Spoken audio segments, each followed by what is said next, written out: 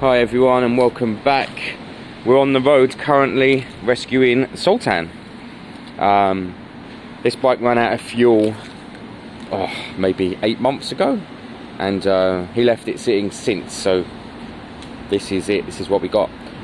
It is in a sorry state. I mean, it was barely running great when he had it, if we're being honest.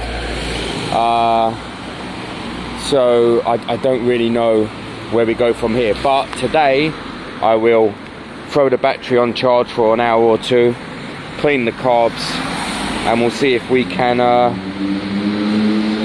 put some life into this thing. That's a new dent. There, look, that's a new dent. That wasn't there. Interesting. How are we looking overall? It just looks really dirty overall. It will probably polish up okay. Right, I'm going to get this loaded. We'll get it back to the garage and we'll start with the basics of what we would do.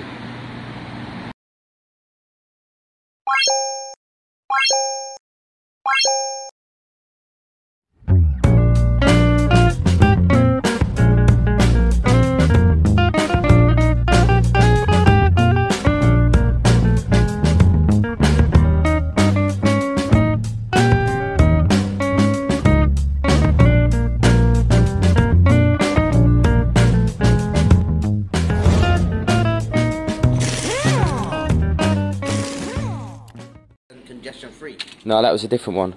What have you spilled on the seat? That looks like a cigarette. Did you have a cigarette? Okay, so we're all sorted. We're back. Apart from the extra thick dust, what are we looking at? We need to get the... That's handy. Or not. What the hell? We need to get the battery on charge. It's one of the first things we need to do. God, everything's hand tight. Get the battery on charge. That's always the first thing you do, because if you can save a battery, it saves you 30, 40 quid. Batteries have gone up. You used to get a battery for 20 quid. It's gone up now? Yeah. How much? Well, you're now paying for batteries kind of 30, 40 quid. That's too much. I pay my battery. Everything's gone up, Rabjab. Everything's gone through the roof. So I'm going to pop this battery out. I mean, how does this battery even come out? I guess we take off. I guess we squeeze it out through the middle. I'm going to throw that on charge. It looks like a fairly new one. We probably bought it last time, so it should charge. Although it's a Tainer battery, so nowadays, unsure. And then the first thing I want to check once that's on charge, I'm going to go and get some fresh fuel anyway. And I want to poke my head into this tank and see how rusty it is. But I have concerns that that tank is rusty. That's the main tank. Now, unless there's a fuel sender on the bottom, you haven't really got a huge gap to clean this. You've got that pipe there, so finger stuff like that. On the old bike, I took the tank out and I flushed it and cleaned it.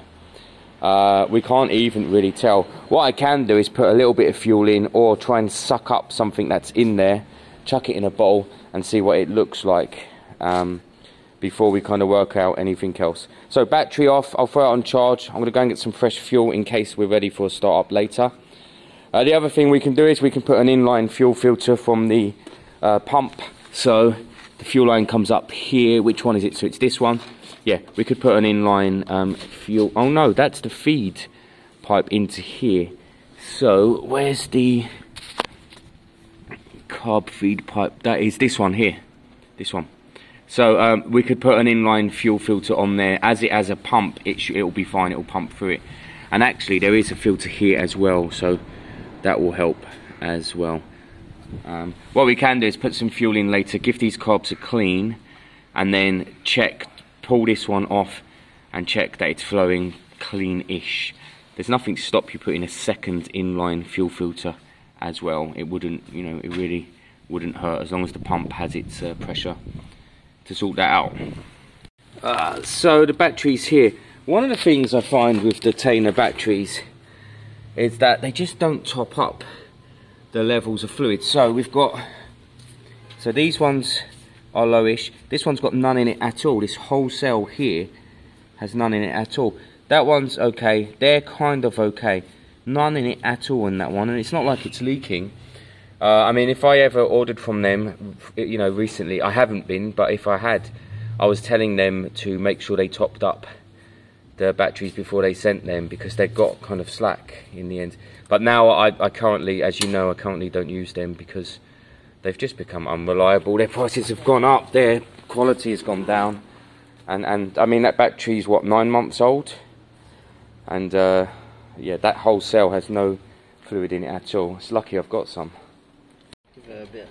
Okay, so battery's on charge. Front brake feels fine because I used it to get it up and down the ramp, but wouldn't hurt to pop it off and give it a spray. What we need to do really is get the carbs a bit of a clean. So, because it's been sitting for 8 months with E10, that's a no-no. So there's the bowls there. You can get to that one okay. We probably need to strip this side a little bit.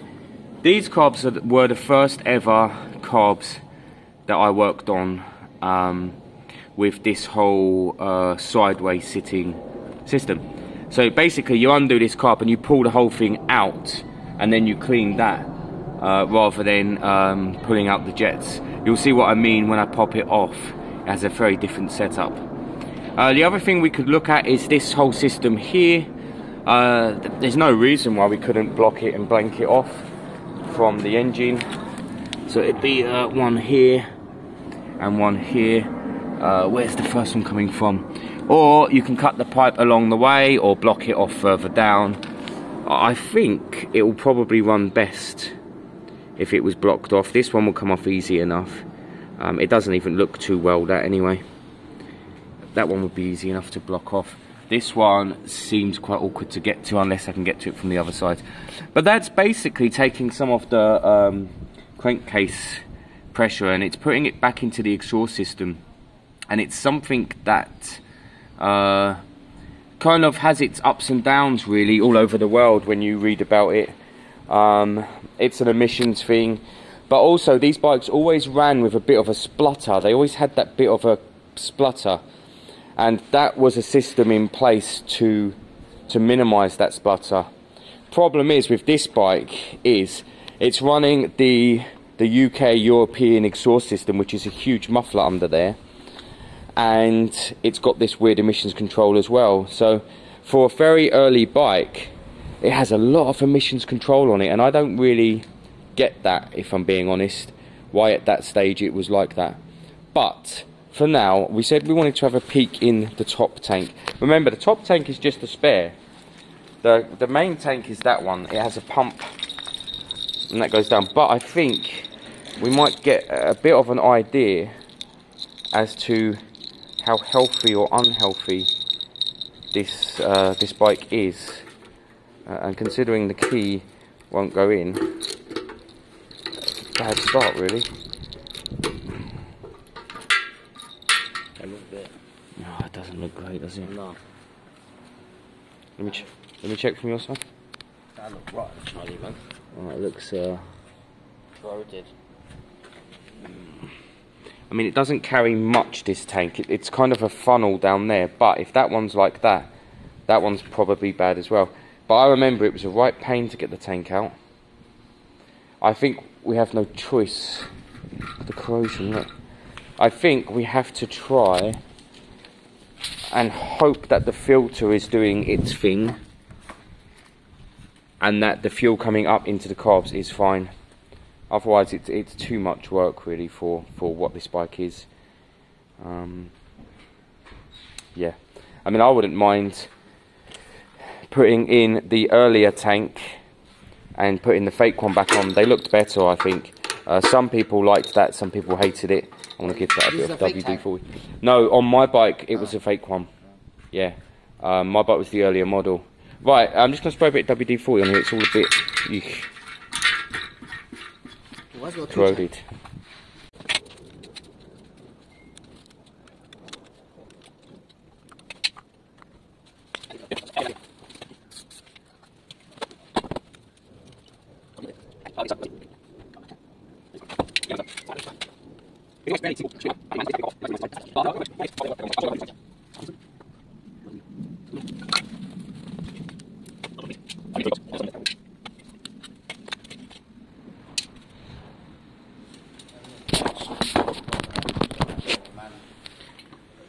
So when you're working on these carbs, you only really need to worry about this bit that holds and distributes the fuel. Funny enough, you should have bungs at the bottom here. The bungs, the E10, they're rock solid. I mean, they're going to have to go in. We've got no alternatives. Shows you how much they don't like E10. Let's see so you can hear it. Look, this should have been a soft rubber. Yeah, listen. It's rock solid. So that's not ideal, but let's pull this out, let's give it a clean. Basically how this works is the fuel goes in through it, it sits upright, this fills up with the fuel and then it distributes it from here rather than the old traditional system that we're used to. So this kind of, you've got your jets in here, one jet sucking it up or letting it out, one jet doing the well, one will be the main and one will be a pilot. So 3 jets, which is quite, you know, quite different in some ways. And like I said, this whole setup is different. This rubber is okay, funny enough, which is fine because it's normally compressed in. But at the moment, the bike obviously isn't liking E10. I wouldn't say it's over. I think it has some life left in it. But yeah, it's not E10 happy at this stage. So actually, in that carb, none of the jets were blocked. That's good news. Apart from the kind of surface old fuel, that stuff, none of it was blocked. Problem with this stuff is once fuel hits it, it loosens it up and mixes with it, and then it gets sucked up through the jets and gets blocked. So you do have to clean that out. Right, I'm going to put that one back together because it just can, and then look at the other one. See, it can go either way with carbs. Normally one's worse than the other. My guess is that this one was the worst one. That one, my guess is that one will be clean. Because that should have run out first. Because the fuel always comes up and fills up this carb first. And then when this carb stops filling up, it carries on along and goes into this one. So don't know. Let's have a look. We'll pop that one off in a minute. I'll put this one back and we'll have a look. So first carb's back on. Second carb has less residue in it. I did think it would. But it'd be really tempting at this stage to say, don't bother. No, that's not the right thing to do. I'm going to pop it out and clean it anyway. A long-awaited return. My ass came back and yeah, it's going to get the battery. I'm just doing what I normally do, moral support, and yeah, and also on the bright side, I got red hair! Plus also, tattoos. We don't want to see your tattoos, man. They need to see the tattoos. Charlie's going to edit that. We'll see. Edit that, Charlie. We'll bloody see. After, stop fucking interrupting me. So, after a long thought, I just thought like, hey, I don't really use this. It's just sitting there, wasting away, dust, just doing nothing. I decided, hey, like, I might as well sell it because just like I'd rather have it in hands where it's being used and actually like being ridden on a daily basis, because I normally walk to work or take a train, and for the ULEZ, I don't think it's worth like doing the whole ULEZ thing if I'm only using it like twice. I haven't used an aim once. So.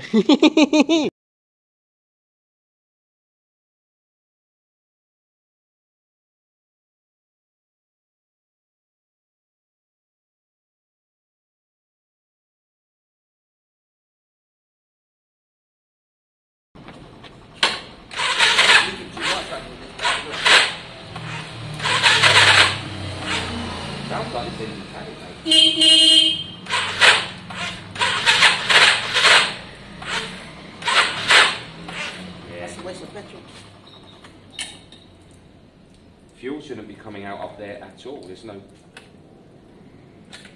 no way of that. The bike's had it. Even happening. Scrap it. Alright, let's move it back. But even so, it sounds like. Why is proper leaking, Charlie? I don't know, Grab Joe guy. What's your thoughts?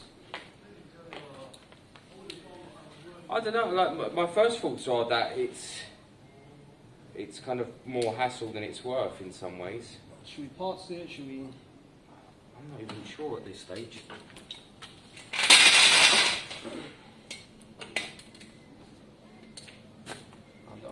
I'm not even sure at this stage.